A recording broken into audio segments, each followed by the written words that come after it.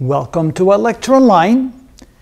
A presentation of statistical thermodynamics would not be complete unless we were able to show how to calculate the total number of microstates in a particular situation. For example, if we have n number of boxes or n number of energy levels, and we have capital N or large N number of molecules, what are all the various ways in which those molecules could be distributed among the various boxes or among the various energy levels. So here, we're going to take the case where there are n energy levels and large n distinguishable particles. And of course, again, we say we want distinguishable particles. Now here we have a simple example where there's 3 energy levels and 6 total particles, but that's not necessarily what we want to deal with. This is just a simple example, but it should work for any particular case. So let's say that there is this many different energy levels or this many different boxes, all the way from 1 to small n, n of course being the total number of energy levels or the total number of boxes. We can call them the outcomes or the occupation numbers. In other words, the number of particles in each box or the number of particles in each energy level are considered the outcomes for each energy level or each box, or the occupation numbers. That does make sense. So for each energy level, we claim that for each energy level, yes, of course. So again, that could be, I wouldn't call it for each energy level, for maybe for all energy levels, right? Because yeah, what we're going to do here is we're going to say for, each is good. All right, for a moment there, I wasn't sure if I got the right word there or not, but I do have the right word. For each energy level, we're going to take the total number of particles. If we have 6, we call it 6 factorial, and then we divide that by the number of particles in each level factorial, all multiplied together in the denominator. So the numerator always comes out to be the total number of particles factorial divided by, now this symbol right here looks like a capital pi symbol. So that means not the summation, but the multiplication of all the various numbers we're going to end up here factorial from j equals 1 to n. Again, there's n boxes or n energy levels, so we're going to multiply in the denominator all of them together. However many there are in the first box times however many in the second box, and of course factorial. So let's say in this case would be 3 factorial times 1 factorial times 2 factorial, but if there's more levels, we'll just keep going for each level. So that is the equation we use for each energy level, so it does work for each. All right, now let's do an example.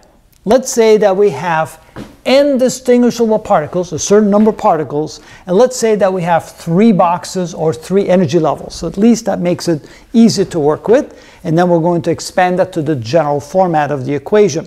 So if that's the case, we'll have n1 number of molecules in the first box, or particles in the first box, n2 in the second box, and n3 in the third box. n1 plus n2 plus n3 do add up to the total number n. Now we're not told how many we have, so it doesn't have to be 6, it could be any number.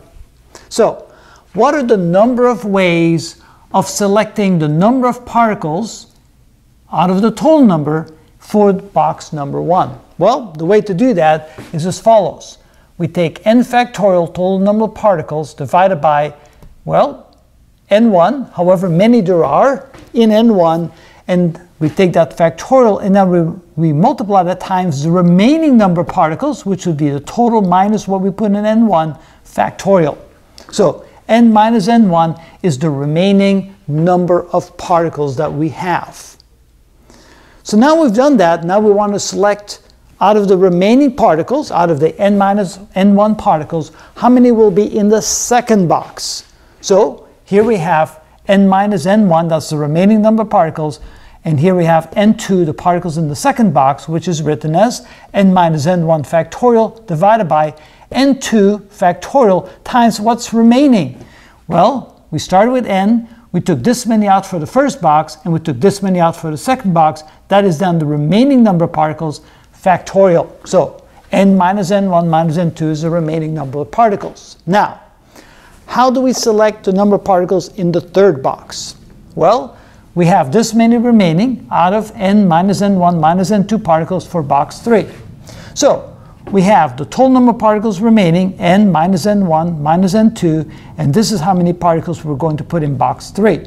So we take the total remaining factorial divided by what we put in box 3 divided by what's remaining. Now, is there anything remaining after we put all the particles in box 1 and some particles in box 2, and whatever is left in box 3, there will be no particles remaining. So we have n3 minus n3, or 0 particles remaining. And you can see that there's only one way in which this can be done. If you put some particles in box 1 and some particles in box 2, whatever is left, all of those must be put in box 3, so there's only one way to do that. So when we then come and try to calculate the W for all of the particles, well, let's see here. We have the number of particles put in box 1, the number of particles put in box 2, and the number of particles put in box 3, and we multiply them together. That's what we mean by this equation right here. We multiply them together. And notice then that n minus n1 factorial, those will cancel. We'll see that in just a moment. But we also know that n minus n1 minus n2, well, that simply becomes n3. And then for the last one, of course, then we just have multiply times 1. So the n minus n1 factorial cancels on both sides in the numerator, or when the numerator and the denominator. So in the numerator, we end up with simply n factorial left. In the denominator, we have n1 factorial times n2 factorial times n3 factorial. So we end up with this equation right here. That's exactly what we have over here, but only for a case where we have 3 boxes. Well, how do we expand that in general?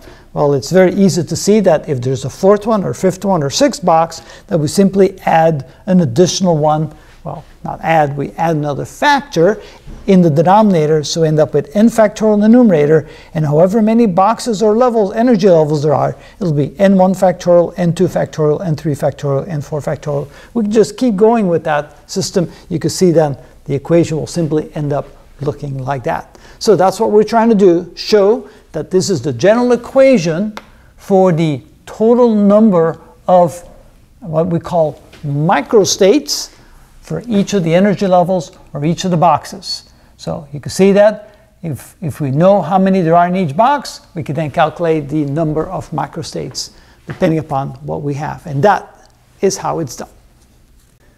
All right, you want to call that a wrap? Yeah, I think so. Good enough for today.